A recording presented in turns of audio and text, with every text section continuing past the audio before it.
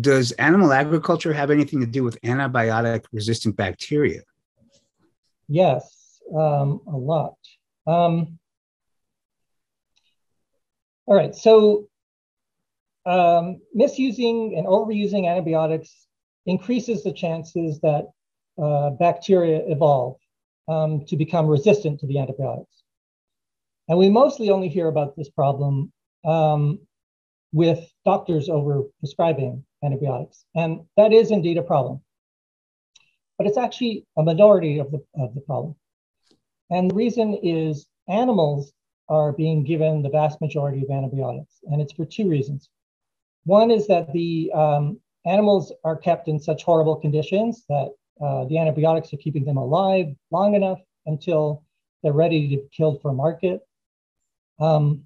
And given how short some of their lives are, I mean, that's really a statement in itself that you need antibiotics just to keep them alive a few weeks to, that's how bad the treatment is. And the second reason that antibiotics are given to animals is it turns out that antibiotics make animals grow faster. And so it's a profit motive for farmers to get the animals to market weight faster. So in any case, because of our antibiotic misuse, we already have over 1 million human deaths a year because of resistant bacteria.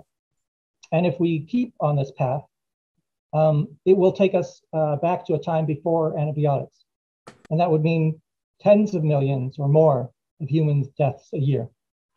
So while we should work on doctors over prescribing, really we have to focus on animal agriculture as well. And this is one of those interesting areas that points out an interesting fact to me as well. Is like a lot of times humans, people will say, well, I'm putting humans first, and why care about animals? Because we should care about humans first. And what's so interesting is that as you run down all of these issues, like as I just said, there's like 1 million human beings being killed because of what we're doing to animals a year now, not in the future, not made up. This is now. And yet you're saying you're putting humans first?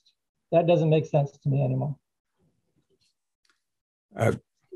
Duly noted. I have a question coming in now from Leonard. Leonard, I'm asking you to unmute. There you go. Hi, Leonard. Hi. I was curious what you would say. How would you say what the Bible stands on these issues? Sure. So, okay. So I've got a short, true answer, and then I'll expand a little bit. So, obviously, with religion, we're not talking about something that's logical and rational, right? We're talking about religion, and so the real answer to the question, and in a sense, as harsh as this may sound to somebody who's very religious, is that just like we don't allow our religious views on other matters, like let's say gays, we don't allow in society our view on rights to override the rights of gay people in society. We shouldn't let it do so for animals either. So in a certain sense, whether you believe in it or not, as a society, we keep that separate, and so it should have no play whatsoever in terms of animal rights. But I do have a chapter in the book as well, because obviously a lot of people are religious, and so I want to talk about how it still fits in perfectly well with religious views, and for someone who thinks it doesn't, to kind of like jar their thinking on it a little. So obviously, for example, like it's hardly ever the case that a religion demands eating animals, right? So religion isn't stopping you. So if you consider yourself a rational person outside of the religious elements, then you're still back to, what's your rational reason? Because the religion didn't stop you. So you have to think about it a little further. And then oftentimes also, oftentimes, like if we're talking about specifically the Bible, then you can definitely point to that, in the Garden of Eden, it certainly sounds that people that like it was vegan, and also kind of like messianic times that also suggest that maybe the lion lies down with the lamb, that kind of thing. So it certainly leaves it open to interpretation that that's the most desirable way of being, and we're kind of fallen. And so, if you are trying to raise up, then that should be a positive thing. Veganism should be a positive thing. And then the final thing I would say is that also a lot of times religions have very strict rules for treatment of animals. And there's no way anyone could argue that our current treatment of animals follows those rules. So those are a number of issues, I would say, and I'd also point to people, especially if they're heavily Christian and conservative. I would point them to a book called Dominion by Matthew Scully. It's very well written, and I think it speaks to people in that regard. But again, there's only so much, as I said from the beginning, our society is meant to keep that separate from rights, and so whatever your religion feels, it should have no play as far as I'm concerned. Thanks very much for that. And let me ask you this. Does eating animal products have anything to do with COVID or future viruses and pandemics that you're aware of? Oh, yes. Don't get me started on that. No, it's actually been a very disappointing time with COVID, because it should have told us something. We should have learned from it, and we haven't. And it's very disappointing. So, okay. So animal products, in a very real sense, causes pandemics. And there's a couple of ways. So first, as demand for animal products go up, as I talked about with deforestation, more land is always needed to grow crops, to feed the animals, or for grazing the animals. And so they chop down forests, or they take over other wilderness habitats. And this brings novel viruses into contact with humans. So that's actually what causes the pandemics. The second way is the wildlife trade similarly brings novel viruses into contact between animals and humans. So we're bringing these novel viruses that would have been on their own into contact with humans, and we don't take precautions, and that's generally how we start pandemics. And the third way is animal farming itself often puts animals in a situation that encourages virus mutation.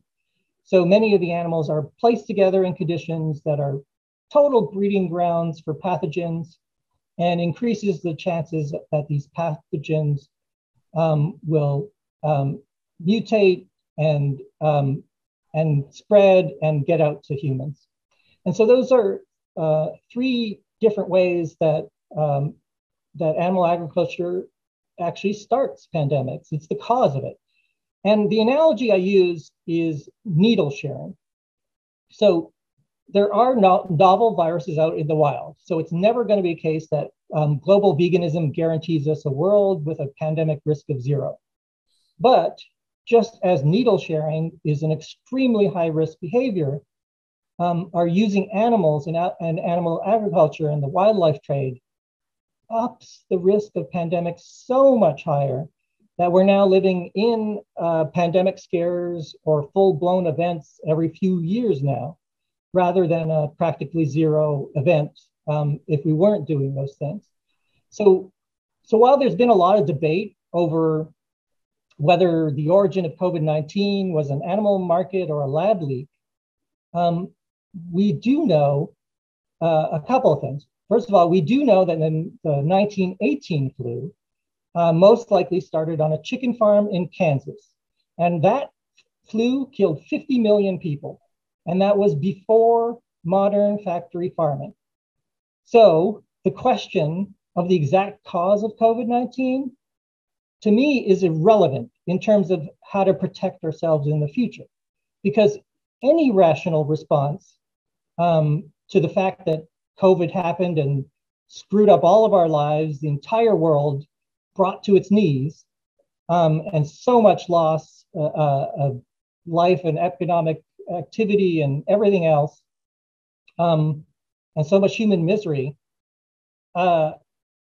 any rational response to make sure that never happens again is not to just care about the specific way COVID-19 happened this time, but to take care of all the possible ways that pandemics start.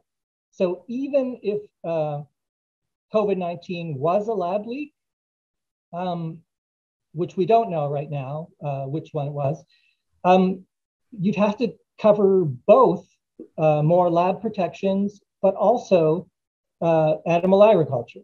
So, and to not do that, it would be like saying, well, they were sharing needles from brand X while we're sharing needles from brand Y, so it has nothing to do with us. And that doesn't make any sense. We have to stop all needle sharing, period. And I think that's what we should have learned, and we still haven't learned it. Thanks for that. With regards to animal agriculture, is it causing us losses in our drinking water or just water shortages in general around the world?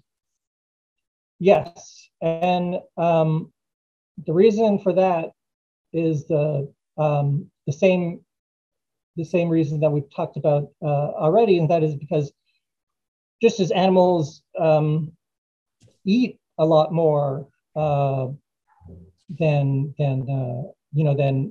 if they're eating the plants first and then we eat the animals, it's also the same with water. So animals have to drink water themselves, and so we're wasting all the water that way.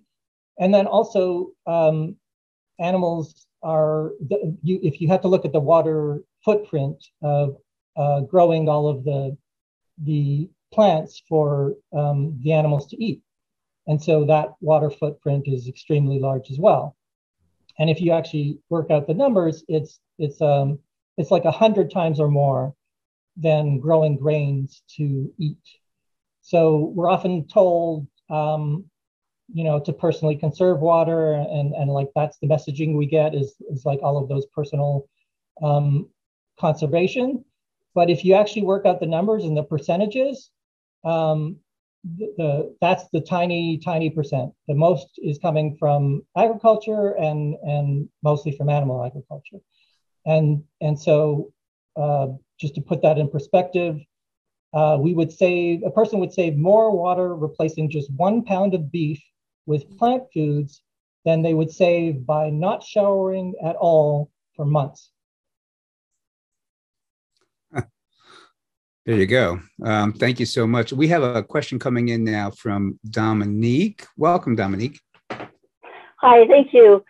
So I'm hearing this, and I'm 57, so most of my life is over, but I'm thinking of the new generations, the next generations, and I don't know, I'm a little bit pessimistic. How optimistic are you, and what argument do you think would tip the scale towards eating a vegan diet and living a vegan lifestyle? Because it doesn't look like the pandemic is doing it. It doesn't look like these weather catastrophes are doing it. I'm pretty sure if it comes to the wallet, it will, but the governments just continue to salvage this horrible industry to the tune of $1 billion. So I'm pretty pessimistic. Yeah.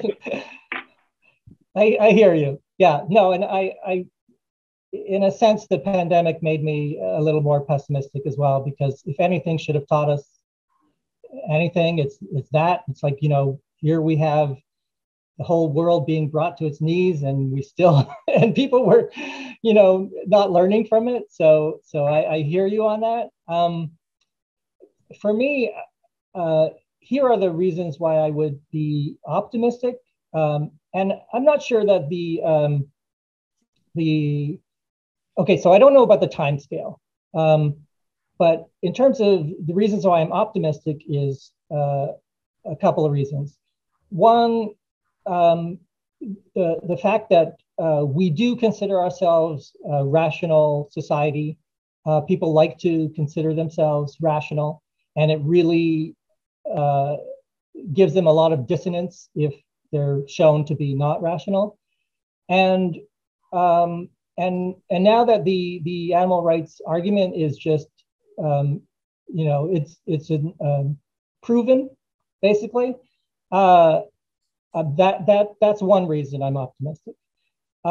Practically speaking, the bigger reason I'm optimistic is that it feels like they are getting closer and closer to. They've already made so much progress with plant meat, and they're making more and more progress every year. And if lab meat shows the same promise, then that, I think, is a game changer. Because just like if you looked at, for example, cars taking over horses, we could have argued for about mistreatment of horses, and we could have argued that, but it probably would have taken a lot longer to change than the fact that cars came along and replaced it. So in that same way, I'm optimistic that we are seeing a lot of people who are interested in this area and scientifically putting the resources to make this change. And with that in place, I think that gives that means more people will be on board, because at that time they're just having to admit, I'm either a Luddite who doesn't think anything about technology, advances in technology, or I just want to herd animals, right? Like, there's no excuse anymore. You've given them a replacement that is exactly the product that they're getting. So at that point, I think that so many more people will come on board that we don't have to worry about the stragglers, because we'll have enough power at that point to make changes in the law, and they just won't have enough.